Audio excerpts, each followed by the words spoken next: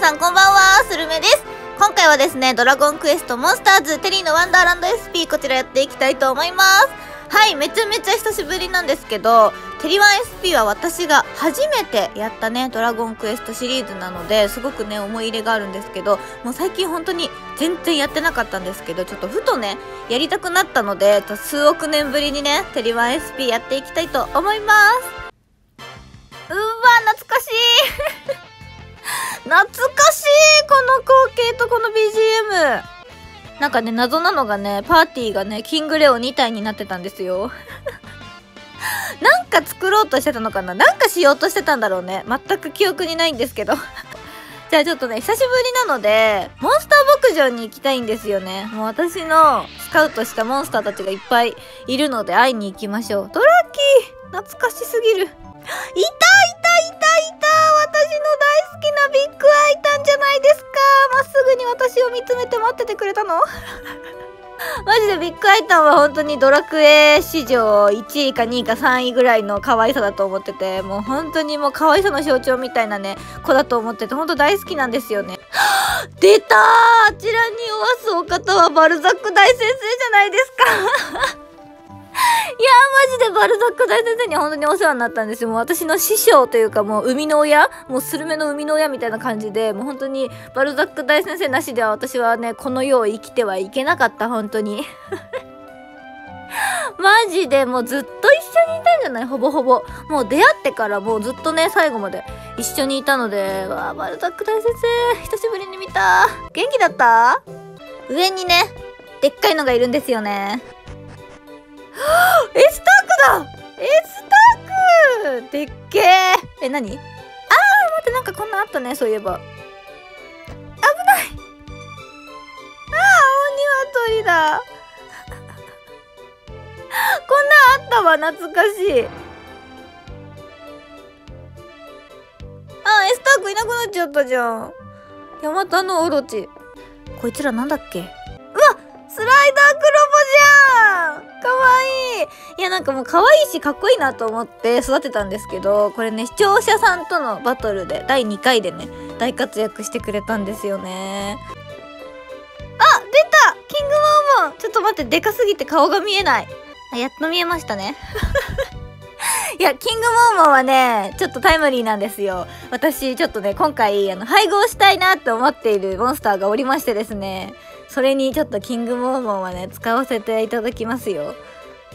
はい、ということでですね、私がテリワンで多分一番長く使っていたパーティーがこのバルザック大先生とギガントドラゴンとギュメイ将軍のパーティーだと思うので、これでね、バトルをしていきたいと思います。はい、ではね、久しぶりにオンライン多国マスターをやっていきたいと思います。こちらはですね、オンラインで他のね、マスターさんたちと戦えるっていうやつなんですけど、一番奥の人が一番強いと思うので、この人とね、戦いたいと思います。お願いします。頑張れ、バルザック大先生。ちなみにね、私のこのパーティーはただただ好きなモンスターを詰め合わせただけっていう感じなので作戦とかは全くないです。普通ね、みんなこういうパーティーみたいな作戦とかがあって、なんかちゃんとね、スキルとかを計算してパーティー組んでると思うんですけど、私はただ単に可愛いからっていう理由でね、入れてました。可愛いからとかっこいいからみたいなバルザック大先生寝ちゃったんだけど、やばくない？あ、いいよ相殺されちゃった。ギュメイ将軍かっこいいんですよね。頑張れ頑張れ頑張れ。オンライン多国マスターはね、自動でモンスター同士が戦ってくれるので。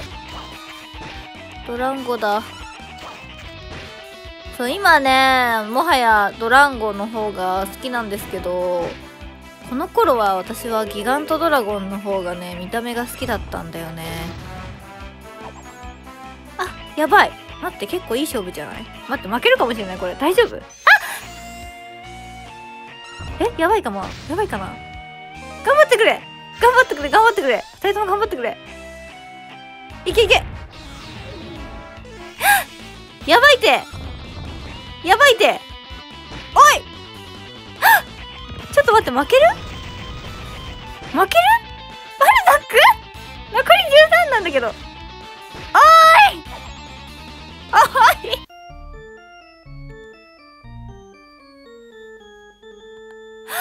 負けたんだが、もう一戦しましょう。この人と戦うよ。もっと強そうだけど、戦ってみよう。頑張れ、勝てる勝てる。君なら勝てる。いいよ。テンション上げてこう。頑張って。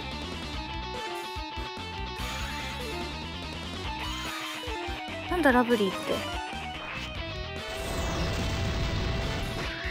おお。なんかさ、みんな見た目似てない？なんか同じ種類の子たちなのかもしれない。なんかそういうパーティーなのかもしれない。やばい。瞬殺じゃん。い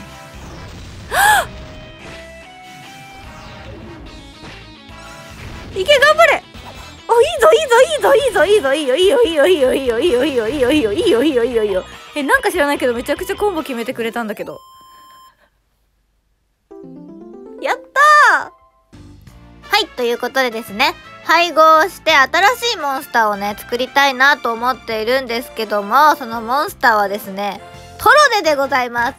はい、ドラクエ8ではね大変お世話になったんですけど、トロデ作れるんかいと思って人間じゃなかったんかいやっぱりと思って、そう、トロデが作れるみたいなので作っていきたいと思います。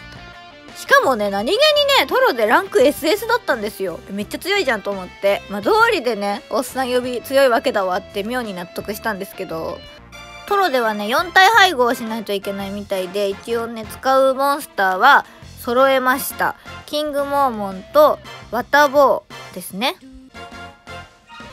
はい、そしてもう一個がドンモグーラとドークですね。はい、ではですね、先ほど配合したドークとワタボーのレベルをね上げてきたので、この2人を配合したいと思います。どうしよう、できなかったら。できるかな、大丈夫かな。はあ、トロデだ本当に SS じゃん。スキル宴会だって強いのか本当に、大丈夫か。特性もね、なんかぼやきとか悪口とかめっちゃトロデっぽい攻撃力が高めなのかな。とりあえずこんな感じにしてみました。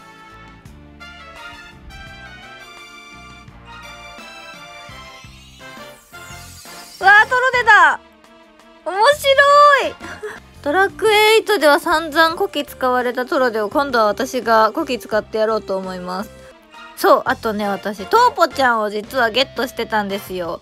トーポちゃんって卵からしか孵化しないみたいで、卵をねめっちゃ毎日孵化させて、トーポちゃんをね一応ゲットしてたんですよね。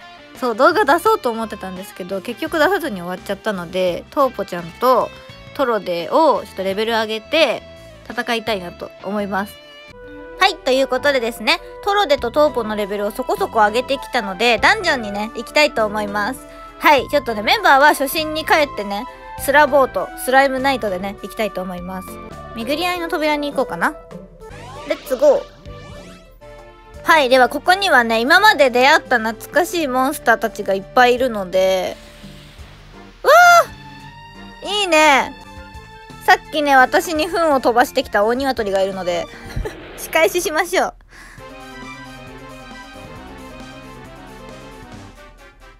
はい、レベル上げはですね、楽々冒険とオート戦闘でしかやってなかったので、ちゃんと使うのはね初めてなんですよね。いけ。おー、いいよ。待って、トーポ強いこんなちっちゃくて可愛いのに。お、いいじゃん、でかいやつ倒したい。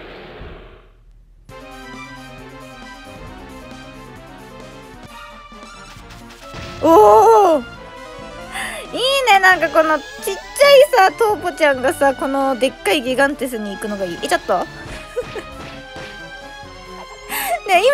今トロでめっちゃ鏡見てなかった今自分の顔見てたよね。あ、ドンモグーラその説はどうも。ドンモグーラとねトロでは戦ってないからねいけ。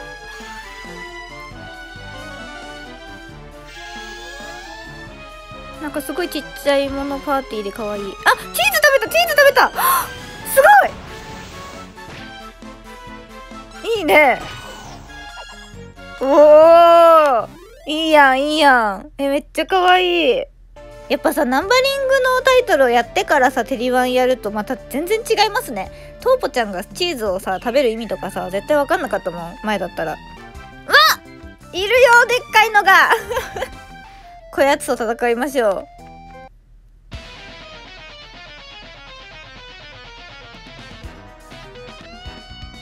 怖っ、もうひと飲みされちゃうよトーポちゃんなんて頑張ろう。よし、おいよいよいよいよ。